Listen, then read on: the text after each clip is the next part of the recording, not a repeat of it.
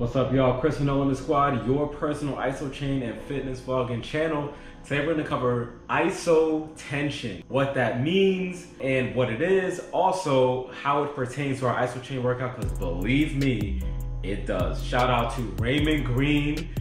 Bro, you are awesome for bringing this to our attention. This is a game changer in my opinion for the Isochain. But before we get into that, we're going to play a game. Truth or dare. You gotta ask me a truth, ask me in the comment section below, or you can dare me to do something on the Isochain. Whatever it is, comment down below. The video's out, I'm gonna see how many people want me to do a truth and how many people want me to do a dare, and whichever one wins is the one I'll do. So whatever the truth is, I'll answer that question, and if there's more dares, then I'll answer the dare that I think is the most interesting one, I guess. Let's get into Isotension. All right, you ready for this? Here's what Isotension is. Man, what's this dude doing? All he's doing is flexing. Yeah, that's it. That's what Isotension is. It's flexing. Taking all the fitness jargon and exercise science out, you're flexing. Flexing the mirror, tighten up the muscles in question. Because you think about it, right? What are we doing on the Isochain? We are under tension without any movement. So isotension, right, is self-generated tension. So right now I'm tightening up my forearm. Bicep is coming along for the right a little bit. I'm tightening up my forearm, see it? Okay, you hold it. Believe it or not, that does make you stronger. What is it lacking? It's lacking loading reflex. We don't know how much energy to give that because there's no magical number associated with the force. Before we get into the science, I want to tell you guys about my first introduction to Isotension, which is actually pretty funny. So who here remembers Ricky Lake? You remember Ricky Lake? So this was years ago, back when I lived with mom. We were watching a Ricky Lake show and she had this bodybuilder dude, this black bodybuilder dude, bald. I remember he was bald. Come on the show and they were asking him some questions. I don't know, I was young. I might have been a teenager at the time, I don't even know. But I remember he took off his shirt, everybody was like, oh! And he did the thing with his chest where he goes like, I was like, how does he do that? Like, how is he doing that? And so I remember being like young, I had absolutely nothing. I was a skinny rail. So I was just like, Mom, how is he doing that? I don't know, like, how does he move his chest like that? Isotension and mind muscle connection go hand in hand because once your mind knows to send the signal to that chest. All right, so Paul Wade's Isometric manual calls Isotension loadless training. You can find it on page 214. It's really interesting. At first I didn't know. These were all new terms for me when I was reading the initial go through of the Isometric manual. So loadless is a new term. We're tensing that muscle against their antagonist muscle group. So for example, when we're tensing the arm like I did earlier, here, right now I'm tensing the bicep. The tricep is coming along for the ride. Agonist, antagonist. What's interesting about it, and the manual explains this, is that we can do loadless training whenever. We could do it at the supermarket while we're waiting in line. It'd be kind of weird though, like just, how's it going guys? I'm good. You okay there, bud? Yep. That is training. They are under load, your own load. Posing in bodybuilding, yes, it'll hit just like that. Posing in bodybuilding, what is that? That's isotension. I wonder if they realize what they're doing. They probably do. I would assume that they do. But if they didn't, that's what they're doing. They're flexing. Their muscles are under tension. Now you can see everything. And when we're performing on the Isochain, notice that we get all super vascular and stuff like this photo. I mean, that is literally it. Now, it's a little different. It's overcoming isometric training, but my point is this. The muscles are under load without any movement. That's isometric in nature. That is called isotension. Here's how we can utilize this to your advantage. And I will say before I jump into this, there needs to be a little bit of mind muscle connection. Here's why I say we need that. The deadlift. For those that have been following me, I'm just recovering from a lower back injury from me being stupid and doing a deadlift on the Isochain on TikTok. All right, had I been utilizing isotension, that more than likely would not have happened. Here's why. When I was pulling with everything I had here, I was pulling using my entire body, but I wasn't tensing everything. I was just pulling. Did anybody catch that? I was just pulling. Nothing was being tensed. Now, I'm incorporating isotension where? A core.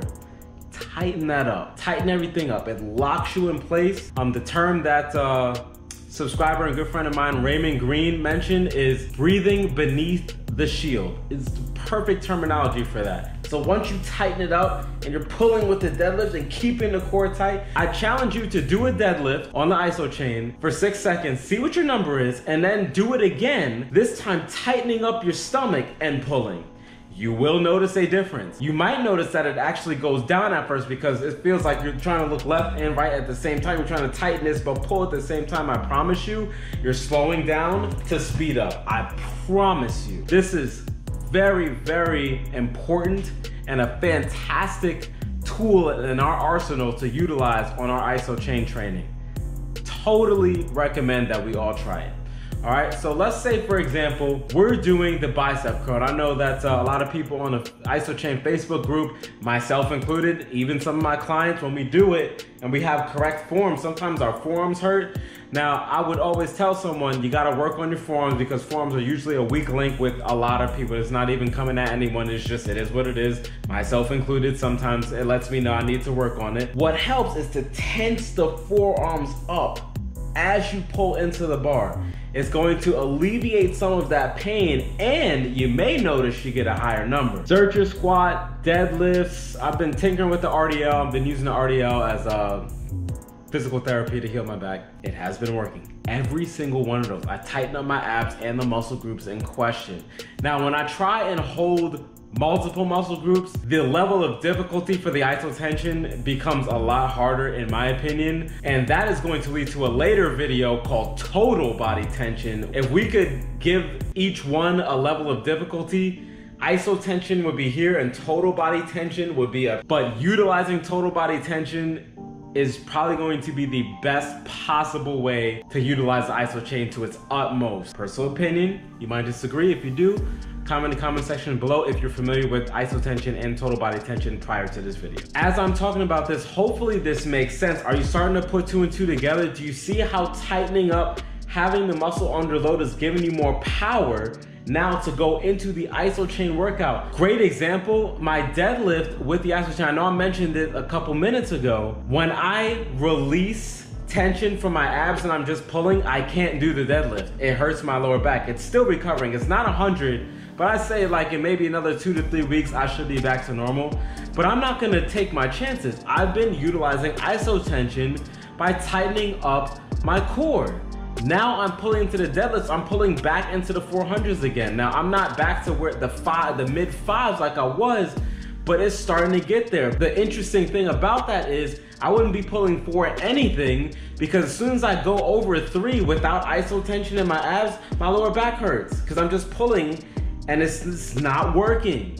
As soon as I bring isotension into the picture, not only does my number go up, I'm safer. The low row, a common machine / exercise we see in most commercial gyms. It has been a staple for me and a favorite of mine for my back and biceps for many, many years. It's been in my program 9 out of 10 times. Just I do different variations to switch it up. But you know what? A couple of years ago, I started to notice something. My numbers were getting really high. And so logically, somebody might be like, okay, well, your back just got stronger. Your biceps just got stronger. Yes and no. My low row, and this is not a flex, I'm not that person. I want to say this to show you the power of isotension. I ended up doing isotension by accident for years until I found out the name. This is pretty cool. It's gonna go in reverse. I was able to max both the lat pull down and the low row a couple years ago. And I've been able to maintain maxing them with good form, not yanking on it and pulling all the way back or like rocking. I'm talking about solid form. What am I doing to allow me to move that type of weight? I only weigh 175. I tighten my core up. As soon as I go into the lift, the first thing I tighten isn't my back and my bicep, it's my abs. Each time, tighten it up.